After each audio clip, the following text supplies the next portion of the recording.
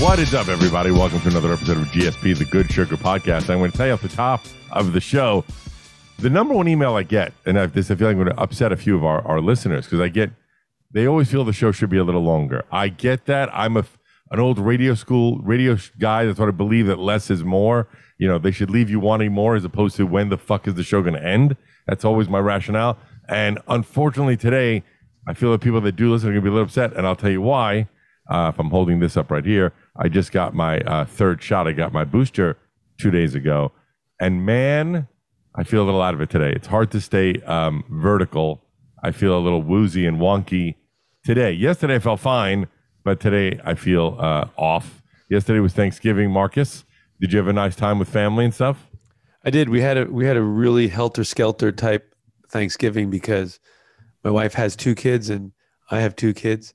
And we have a baby we share together. So there's 5 of us, and there's 5 kids. 5 kids, yeah. 5 very different opinions about what needs to be eaten. And so it turns out to just be such a bizarre event. But it's actually nice because I think the whole point of it is just to be with family, not to have the perfect spread. Were there other family there, or is it the 2 of you and the 5 kids? No, it's too hectic to have. First of all, you know, my parents live in Florida. Right. My brother was with your parents. I just came back from Florida a week or so I wasn't going to go back again on the worst time of the year to travel. Yeah, that would with a 7-month-old baby. Let me add that. I mean, there's I'm sure she has family and there's other friends or whatnot, you know. But it was just there's a 7. Her family.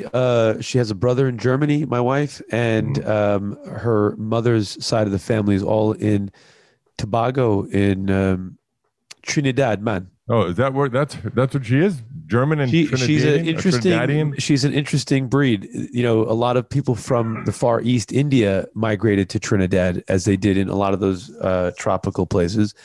So she is Indian by that's not a race, by the way. People would mistake that. She's Indian by her culture, right? Mm-hmm. Okay. So she was raised. She looks Indian. Her mom looks Indian. They all lived in Trinidad, and then her mom, when she was 8, met a dude, moved to Germany. So Teresa grew up in Germany. So she speaks German, and she's an interesting mix. That's cool. I like that. I got a couple of things to tell you off the top. I know you want to talk about a couple of things too. Number one, I went for an MRI for my shoulder because, as you know, I've been telling for a while. I have been doing the thing you've suggested, which was meditate and focus, but on this area, I don't know how much it's going to do. There's an actual tear. I'm going to screw up the word. Is it labrum? I think is the word. Is like a tear in the labrum. We'll Google it later. And the bicep has an issue as well, and a small tear in the rotator cuff. All 3, which is awful, right? And I may need surgery. Just a side note, when I went there, I had to wait an hour for the MRI, and you're supposed to fill out beforehand, how tall are you? How much do you weigh for the MRI machine? And I get there and I wait the hour. And as soon as we get into the machine, the guy goes, "Oh, you're too big for this machine. You're not going to fit in this machine. We have to move you to the big machine," which makes me feel stupid anyway. But that was you were naked. Why was he looking at your pants? Yeah, exactly. Then there's another hour wait for a different machine at a different location. And when I get into that machine, and this is just a shitty thing for a guy to say, he goes, "Oh, what did the other machine scare you a little bit? You came to the bigger machine?" And just a shitty thing to say, especially after I was waiting 2 hours. You know, like, not that it would, I just like, why would you shame, even though that wasn't the reason I was there, it's weird that you would shame a patient. You know what I'm saying? You know, the best revenge you could have had in that moment was just started bursting out hysterical into tears. Tears, right? And just carried it. And then when he's looking at you, saying, you know, no one ever has made fun of me in such a terrible way, and just turn the shame back onto him and don't say anything. And then he'll think about that. Maybe if he's an evil guy, he'll go, "Wow, I can shame people and get paid, so I'll keep doing it." I gave him a new life path, right?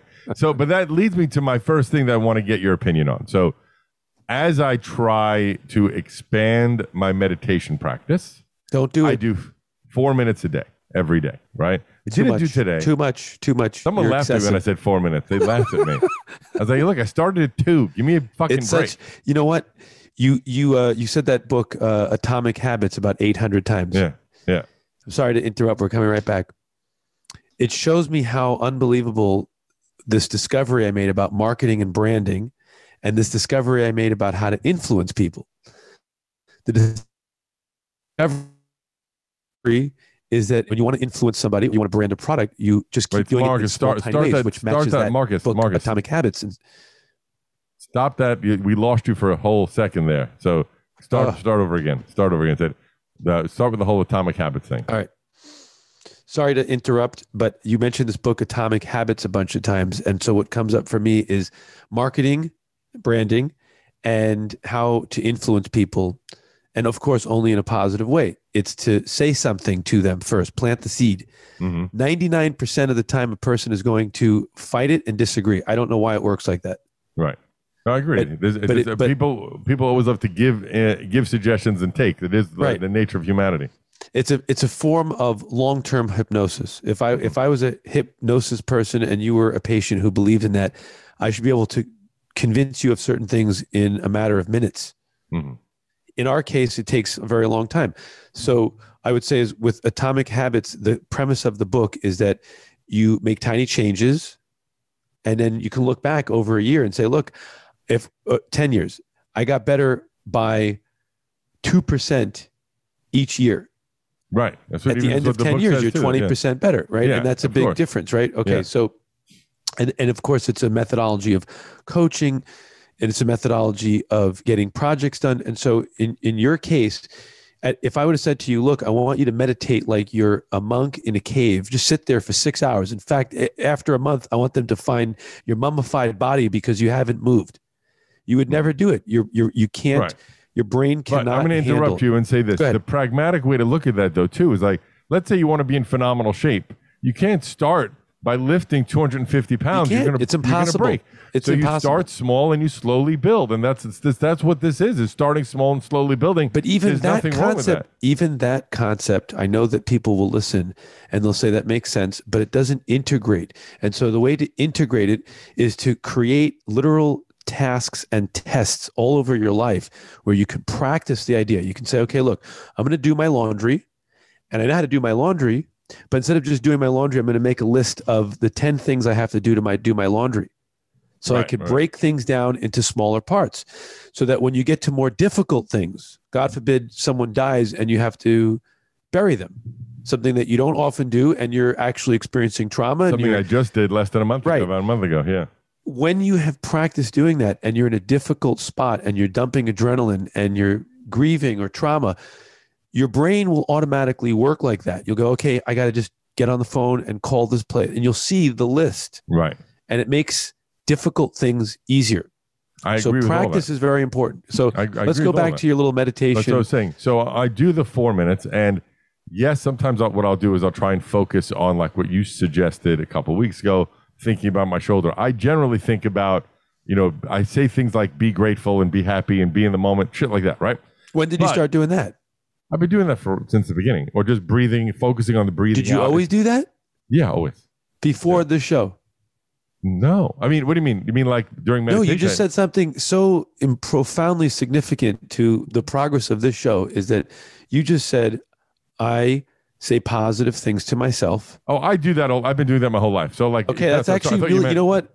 I'm making a note. Ralph is not an asshole. I do that my whole life. And by the way, I tell people that all the time, especially like the fact that I am 51 and my arms and legs work and my brain is somewhat normal and I'm ambulatory and, all these things I always focus on. God damn it, I'm so lucky.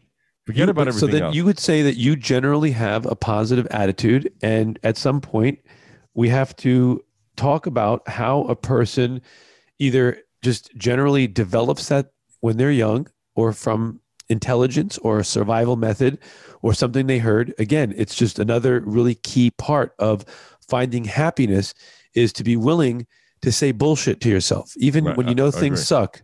All right, go ahead. So you're talking meditation. We have one of my network producers. Brian, are you there by any chance, or did you step out of the room? I am here. I'm wondering, as your boss at Gas Digital, this will have no effect on your employment with the company. Would you say that I'm generally a positive, happy person or not? And I promise you, he's not going to fire you now. He's going to fire you later. There's no way this would affect your job in any way, shape, or form. I know how this trick works. No, but for real, Ralph is always great when he comes into the office. He's never like a grump, and he always has a smile on his face, and he's always playing around. Like he's generally good energy. All right, thank you, Brian. You're not fired. No, you're not fired. The issue I have, and this is what you have sent me over the last couple of months, like videos to play in the background when I meditate. Right? You've sent me a few. I have a hard time doing that. I have a hard time. I'd rather be in silence. I don't know if that's a positive or a negative, but I'd even like playing like spa music, you know. I'm not going to judge it positive, negative. I'm going to say it's very advanced. Okay, because I have a hard time. Whenever you send me those things, I can't do it. I'd rather be in silence. I think that's advanced, in my opinion, because I know how difficult it is for us to unplug everything and just keep unplugging, find 10 more layers of things that we're plugged into. And ultimately, it's not a race. It's not a contest. It's not trying to show, someone has more power.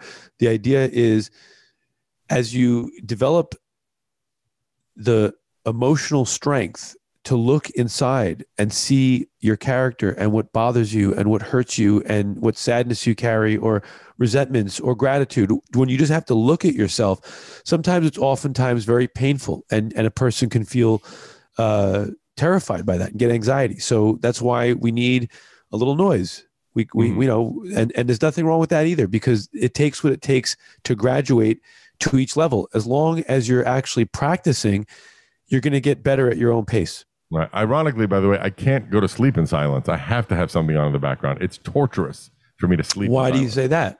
I have slight tinnitus. Okay. And so I just have a hard time blocking the world out when I'm repeating like thoughts in my head about, So what do you listen to Def Leppard when you go to sleep? Actually, I have either the Amazon device play Rain, or I leave like some mindless TV show that I'm not going to pay attention to. I can't. You know what? We can do. We have all these shows that we can talk about. Last week I tackled you on the intimacy issue. This week we can talk about how, some people actually just need some white noise, because that's where they're at. I don't think there's anything wrong with that. All right, good. And by the way, then the last thing I have like 5 quick topics. So the other thing that's funny is that, I post clips from both this show and my other show, the FCR show, on my Instagram every week, right? And it's so funny that the fans that follow me for one reason or the other, on the SDR show, when I post things, I'll see people commenting like, Ralph looks like a Frankenstein, Ralph is such a creep, or whatever. And then on the Good Sugar ones, they're like, look how good he looks, he lost so much weight. And it's so funny to read the polarizing takes of our two different fan bases, which is just, it's funny. What if it's the same fans? They're just choosing which format they want to be a dick in. That could be very, very, very possible. Okay. So now, other than today, because I'm not working out today, because I told you I got the booster and I think I need a day.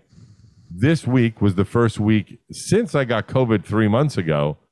I'm back to a full schedule. I am running 3 days a week, 4, 7, 10, work out with the trainer 3 days a week, do Peloton 3 days a week, do yoga 3 days a week. So technically, what is that, 12 things a week, right? Do you feel, and I know it's a different topic because it's just about the physicality of it all, that's more than enough. Like, I don't need to push myself any further, right? Like, I'm doing a good amount of shit. Do you agree with that? No. I mean, it's first of all, it's relative to how any, if what you're doing makes you unhappy, then you're pushing it the wrong way. I wouldn't do it. So look, you don't have kids. Your career is, you're managing your career. You're not in a relationship. You're not building bridges in Botswana. What else are you going to do with your time? Well, I mean, you're writing books. I wrote a book. I know, you saw it was excellent, really well done. Good. Who is the editor? That book was sensationally edited. No, I'm not trying to be a dick. I'm actually saying you have to occupy yourself with something, and it's going to change throughout your life. If you suddenly got into a great relationship, you'd probably have less time to go to the gym. Right. Okay. So, I mean, I think that it's a positive outlet for you, and what you want to do is just keep switching things around so that you don't get bored or lose interest. Or let's say right now see, this is how I feel about it. You're asking me, I'm going to tell you. Your shoulder is it's a little squirrely. Yeah. You just got the COVID shot. And so the things that you chose as your workouts, they're too intense when you're feeling low. So if you felt low for 2 weeks, you'd probably drop out. You'd fall so far behind. So what I recommend that you do is just take these little atomic steps. Do you have a yoga mat at your house? Wait, Marcus, you got to start that again. What I recommend you do is, because you cut out. Okay, sorry. It's going to be as good as it can be here. I'm in Atlantic Beach. What I recommend you do is. What I recommend that you do is, first, do you have a yoga mat? Of course, I do yoga in the house 3 days a week. Okay. So, yes. So I would pick a very simple, safe, no real exertion required 2 or 3 yoga posture routine you do when you're just down and out, because it'll actually help you feel better. So you can pick something like, okay, I'm going to do easy postures, right? Sometimes you do spinal twist. Uh-huh. Okay. Pick a spinal twist, and instead of doing it for the 4 or 5 breaths that you normally do it in a class, you say, I'm going to sit in this for 2 minutes, and I'm just going to really concentrate on my breath. And then, are you good at forward bends, or are you really tight? I'm still very tight. I'm trying to get better. So here's how you actually get better. You sit on a yoga mat, and instead of trying to get range, you stop where you're uncomfortable, and you just breathe. And instead of doing it for 5 breaths, you hold it for 3 minutes. And you do 10 minutes. 10 minutes. That's a lot. Yeah. No, by the way, my yoga is 10 to 20 minutes. I don't do more than that. Then it's look, I'm not a religious guy. I wouldn't consider myself a yogi, but I read a lot. And the Yoga Sutras, which are written a long time ago, and I don't think that they're religious teachings at all. I think they're very intellectual teachings, but they say that a person is supposed to do exercise 7 days a week. That doesn't mean that there's 2 days a week where you would consider, relative to what you do, extreme rest. Obviously, you can't work out 7 days a week to your extreme, but on 6 and 7, maybe you're just walking a lot, or maybe you're saying, okay, I'm doing push-ups, sit-ups. You have to do something for the mind and the body every day. I agree with all that. So now the last couple of quick questions. One, which kind of surprised me, I think it was last week or the week before, where you kind of said that some people who are in the super healthy, high up on the pyramid of health, shit on stimulants like green tea or maca powder or caffeine, right? I don't know why I never really made that association. Do you feel that it's something people should strive to, is removing any stimulants? And by stimulants, I mean those. That's a great question, because we talked about this, and you know what? I would say that these are probably some of the most important things that we talk about, and I have to make sure that I say it correctly, okay? You're going to live an extremely long time with imperfections in your diet and your lifestyle. Your body has a margin of error. If it didn't, we would have been dead a long time ago. Right.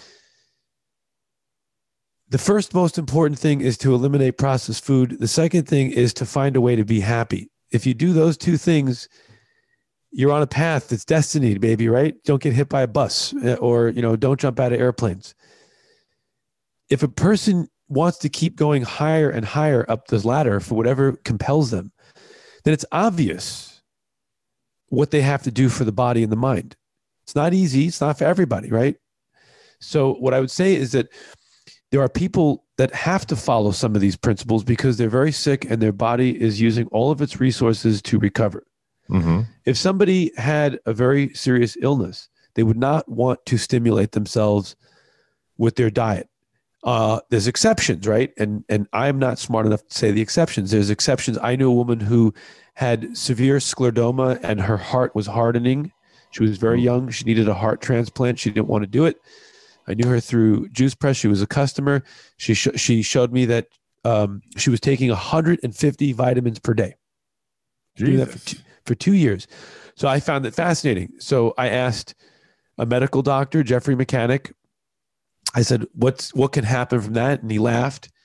And I asked Fred Bishi, my mentor, and he didn't laugh, but he said, well, she's just really stimulating her body in a non-toxic way. It's not really a solution. And, he knew her and knew her diet was clean. She ended up passing away, and that was where she was going without having intervention. Mm-hmm. In the things that you're asking about, there's always an outlier. There's always an exception. So you can't really say absolutes. We can say for you, where you're at right now, your worst problem is not going to be that you drank 8 ounces of green tea every day. It's not going to be that you had 3 tablespoons of maple syrup. That's not going to be a thing that causes you a problem. So don't focus on those things. Focus in on the big things. The big things are right now. Are you a big alcohol drinker? No, I mean, do I need to tell anybody why that's not the best thing? No, I'm not being judgmental. I honestly almost never have alcohol. I mean, are you consuming cocaine, Adderall? Are you? The worst thing for me is I do tend to once in a while break down and do crystal meth. No, break down and do like have a cake or a cookie or something that is really just garbage. You know? Okay, that's a drinking. I could go months without a drop of alcohol. I know you're an extraordinarily social drinker. Right. Yeah. And so I would say that for where you're at right now, I wouldn't concentrate on those things. I would think on the things that you do habitually, day after day. The things that you do once in a while come later. I do have a shot of espresso every morning. That's fine. It's just where you're at. Look, you're stimulated. And by the way, I want to say that we all know, I think when we compare the different drugs out there and what they do to your consciousness, coffee is the most addictive one. More than sugar? Yeah, I think it is. Wow. I think that if you let me say this, let's say 10 of us were marooned in Alaska and we needed something to generate more body heat. Besides eating animal protein, we would probably want highly stimulating things because they would stimulate us. We would generate more heat in general. That's abstract science. I don't really know that that's true, but that's what wacky health people like us always talk about. It's a commonly believed thing that stimulants just generate heat. Sometimes when a person is cold and they don't cover themselves up. Instead, what they do is they just eat. So it's sometimes getting healthy is about identifying what it feels like to be uncomfortable in your body and then trying to give yourself the thing that you actually need versus a replacement, stimulant, activity, shopping, buying, sex addiction, alcoholism, cocaine, all the things that we do when simply we just needed to put a blanket over our body so we can feel warm. Sorry, very dense. Okay. So now here's my last, it's a 2-parter. Do you understand that or is it way too dense? It. Yeah, I just feel like, I get it. I'm good with all that. I don't think it went over my head. I'm good with all of it. Does our audience get that or is it just boring? A fly was in here. Sorry. If you're looking at me and I look crazy, I just went to try and swat the wall with a fly. Because I think I said when I get into that zone of babbling, I'm hearing myself and it makes sense to me. I'm not a good teacher of what I'm saying, but I really know it to be the truth. I think it was. I think you were on point. So now it's a 2-parter, this thing. Number 1, which I hate that this is true, and you may disagree, and I'm feeling that you will, but I'm going to say this anyway. There's no way you can argue that having money will make you a little happier. And the reason being... That's so stupid. I'll tell you why. Go ahead. I don't mean by having a tremendous amount of money. I mean that... You said it in such an absolute. How about you just reframe it as I'm saying this absolute? If you don't need to worry about paying your rent, feeding yourself, shelter, all that shit, if that's not a stress in your life, you can focus on other things. Do you not think that's true? Well, I would ordinarily have thought it was true, but I have met a lot of people who are well below the poverty line, who are actually incredibly happy people. I'm not denying that doesn't exist. I'm just pretending. So I said you said it in an absolute way, because when you say it in an absolute way, then what you do is you automatically set up anxiety for yourself, which is I have to have money or I'm going to suffer. But money is a different word. Like there's a question about how much is enough, when is enough enough? I don't need to have millions of dollars, right? If I'm not stressed about paying my rent, if I'm not stressed about eating, or if I want to take a trip once every few months, it's not going to bankrupt me. Having that puts me in a better place mentally. Because of the society that you live in. Let's just look at it from I'd have to change my entire life. Let's look at it from the most simple perspective. Obviously, human beings are not born with a map to find a pot of gold. So if you had lived in a very earth-honoring, compassionate, nonviolent lifestyle, I'm not denying it, but we're here now. We're here now. The wealth wouldn't be in rent landlords, objects. It would really be in the abundance of the land. So I want to just say, the reason I'm bringing that up is not to be a schmuck. I'm not trying to be an activist. I'm trying to say is that look what your brain is programmed for. And well, I think you're looking at it the wrong way. The reason why I'm saying it's wrong, I not want to argue, but the saying is that we are in this society right now. I'm not living off the land in in Australia with the Aboriginal. You misunderstood me. I'm not trying to say that you should go back to that. What I'm saying is I'm using the way that we're designed as a reference point so that you can understand why our lifestyles cause us unnatural stress. You still have to deal with it because you're not going to just throw your clothes off and go live in your backyard and eat grass. It's not going to happen. Right. So yes, you do have to do it. But if you have an understanding of some of the things that throw us off, then we have better solutions to those problems. You can't, yes, of course, in our society, the way that we feel protected and safe, which is one of our primary needs, is we need shelter. Right. We're not going to live outside. And food and 25 other things. Right. There's a list of things that you need. You should write out the list someday so that you know that anything that's not on the list is not a need. I'm sorry. It's not a, there's 5 primary ones and they all start with the letter S. I've said that a million times. I wrote this with someone years ago, and I show it to people all the time. I say, I'll send it to you. I'll say, would you agree with this? And you'll probably, because of your 600 IQ, you'll probably come back with 3 things, or you might disagree. I just said what I said. You could disagree that I have. There's 5 things in your life that you don't have.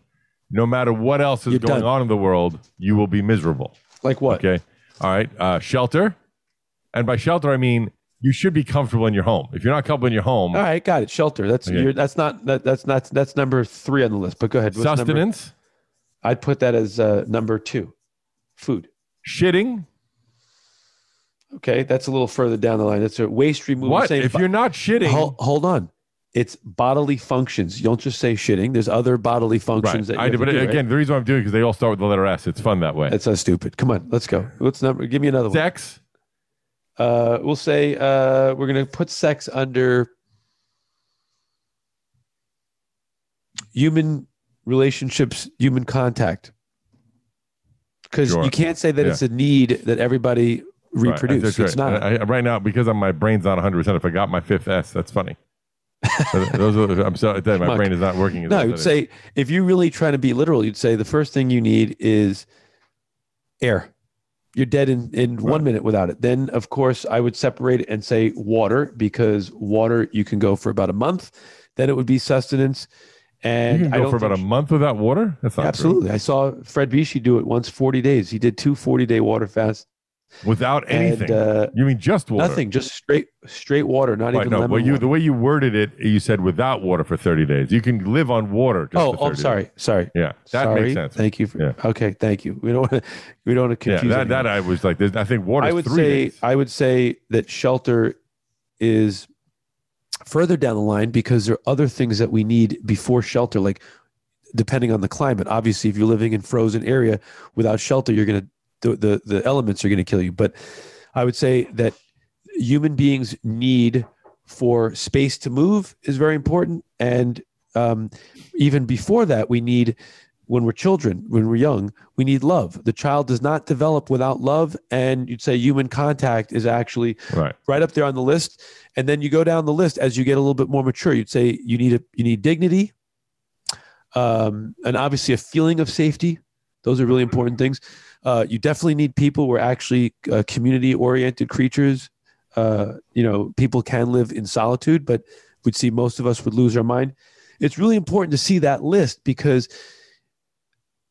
anything above shelter, a blanket, all that stuff is really just extra. It has to do with socialization. It's not a necessity, and there's a difference. I agree with all that, by the way. But then what it led to my question was, and this is a very morbid statement, but whatever. So when I was paying all my uncle's bills, right? And my uncle passed away a little while ago, which freed up a little bit of money because it was paying all of his bills. So now I had some money to I don't want to say frivolous, but for the first time in 5 or 6 years to purchase something for the purposes of funsies as opposed to anything else, right? You got latex sex doll? Yes. No, those have. Wow, that was a big spend. What was that? $7,000? I'm on a sex doll of the month club. That's something. You got her in such a weird body position. Why? I didn't think. I got your bone induction headphones that you had, right? But I got the better ones. They definitely sound great, right? And I bought one of the smartwatches, right, by Samsung. So my question to you, which was my last question on my list, is what is a Marcus frivolous purchase? What is a Marcus solely for your own personal enjoyment purchase? And don't say like a fancy yoga mat or something. No, like come on, man. You know, you have the induction headphones, so listen, obviously that's something. If you ask that question, if I answer it honestly, I would link spending to every sequence of my life completely. I was actually writing about this the other day about how there's actually the habit of consumerism in the world, which I'm still coming to understand. I can't really talk about it with any great intelligence, but I do recognize that I buy shit sometimes just to feel all right. Right. And that's why, by the way, that's why the 99-cent stores work, because everyone gets to do it. Doesn't make a difference. I walk by there oftentimes and I make poems up in my head about how when people don't need anything, but they feel lost and ungrounded, there's nothing more grounding than rummaging through a 99-cent bin, and you don't even have to buy anything. It's just it's an activity that feels like it can fill voids that we have in our emotional life. So, for years, everything I did was. I remember when we were kids, you loved to get really fancy suits. That was a big thing for you. My dad used money to feel better about himself. It's definitely it's a very easy thing to pass on. I've changed dramatically. I'm not going to say, like, if you came right now, there's no way that you would confuse me with a monk. It's not going to happen. I have stuff. And what I think about in my life today is, when I got rid of my gold Rolex watch, when it no longer was important to me. And in fact, when did it actually become a burden? And I don't judge anyone who has that, because I know what it feels now. I just have a tattoo of the word Rolex. That's funny. On my wrist, which I'm showing to people who are watching the YouTube. Yeah. By the way, and it's funny for me, all that stuff, like the super fancy look, I have money stuff. Never. I don't need a fancy car. I don't need a fancy watch. You are a fancy guy in your way. I know lots of very wealthy. Food. Food is one of my big ones. I met countless wealthy people in 2 different careers, and it's amazing how generally I find it to be self-made people who started with nothing always have very idiosyncratic spending habits. Like, I know guys that'll spend $800,000 on a car, but their shirts have to be discounted $25. It makes no sense. And so we all have different values of money for whatever reasons. You're definitely a spender. Yeah, I guess. I don't know. I don't buy clothes much really. more than your twin brother. My brother's not a spend. My biggest expense is food. I like going to nice restaurants. That's a big one for me. That's probably the biggest part of what I don't really buy myself a lot of shit. You know where you spend money, and the more money you make, you'd see that you would find your own. Like, Can I tell a respectful story about your dad? Sure. So my dad and your dad were best friends for many years. My dad tells me this story often, that he was talking to your dad on the phone, and your dad was getting ready to go to your cousin Ralph's wedding. And your dad is obviously very close to his brother Elliot and very close to little Ralph, right? Yeah, my cousin Ralph, yeah. Your cousin Ralph.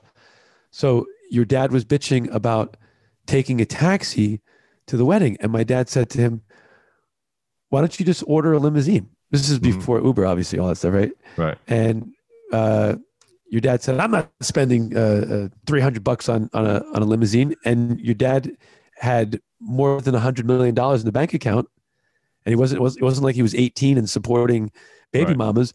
My dad said to him, Irving, if you have $100 million and you don't spend any of it, it's like you don't have it. And he said, how many times is your nephew going to get married? It's not like it's a daily expense. Treat yourself. You deserve it. Enjoy it. And he did it. That's nice. He used to listen to my dad sometimes. On that same topic, which is funny, is that one time my stepmom's nephew or niece, I forget which one, was getting married, and it was in upstate New York. And my dad was saying, why is it upstate? I don't want to go all the way upstate. My dad was a little bit agoraphobic, like to stay local in New York. And I don't want to go there. And my stepmom said, well, it was like $50,000 more to have the wedding in Manhattan, so they're going to have it upstate. And my dad was like, well, I'll give them the 50,000. I'd rather stay in New York, which is such a funny. He didn't do it. They didn't do it. But I don't even know if he was serious. But it's just funny how there it goes, how you justify where your money's going. And for them at the time, he just didn't want to go up there. It's funny. I grew up around people that my dad associated with him. And there's a guy named Blackjack. Well, you're breaking up, Marcus. Sanities. God damn it. Marcus, you're breaking up. You're breaking up, Marcus. All right, you're back. I'm back. Where should I start? A friend named, was it Blackjack? Is that what you said? Okay, sorry. Here I go. Watch this.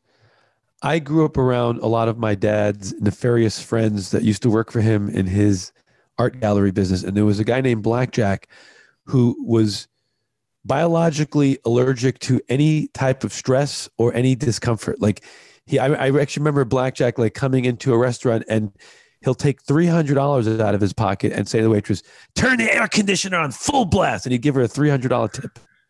That's just how he was. Zero tolerance. And so I knew him so well because he was always around. You know, he would tell somebody, like he ran out of cigarettes. He would give, this is in the early 80s, he'd give somebody that worked in the store, here's $100, get me a pack of cigarettes, kill the 100. He was so phobic like that, you know? So, you know, some people can't tolerate frustration. By the way, and I think it's a side effect of having too much comfort and moving further and further away from being an animal that lives close to the land. The higher up you go, not all the time, the more comfortable you need, the more your comfort needs amplify. There's that great quote, which is hard times create hard men create soft times create weak men create hard times. You know, so or hard times. There's a sex joke in there sometimes, right? But let's do this. On that, I know you had some things to bring up as well, Marcus, but I feel like I'm going to pass out. So can we do your stuff next time? You and your little illnesses. I'm sorry. I recommend everyone go get it, you know, but I just you got to go through. Listen, you know, let's not get political. We can't talk about vaccines. It's funny how science is now political. But anyway, all right. So you can follow me over at I Am Ralph Sutton. My other podcast, the SDR Show, comes out every twice a week, every Wednesday, every Saturday. We stream it live. I thank everyone. I'm getting more and more interactions from Good Sugar fans, which makes me happy. It's nice to know that we are reaching people. The amount of people that have told me they started running because of me really makes me happy. Or the people that started doing yoga because of the show really makes me happy. I know Marcus will not have anything to plug, and we'll just see you next week. It's not that I have nothing to plug. I have nothing to plug at this moment. I can't just otherwise it's like junk mail. How about you one time mention your fucking Instagram? I actually, you know, I'm at a loss, you know, because I don't need anything like that. You know, I can imagine if I had a need for that, I would find a clever way to talk about it. Plug the Good Sugar Podcast Instagram. Plug the Good Sugar Podcast Instagram. No, I have no agenda. I'm here for one purpose only. I'm here to help you to get better. You're an idiot. Listen. Later on, as we scale and we get to a couple of 100,000, you're going to watch how I become perverse and corrupt. I'm sure. The whole thing is I'm going to be wearing a suit and tie every time we branding on every inch of the screen. Yeah, everything. I'm sure. All right, we'll see you next time on Good Sugar Podcast. Sponsored by Pepsi.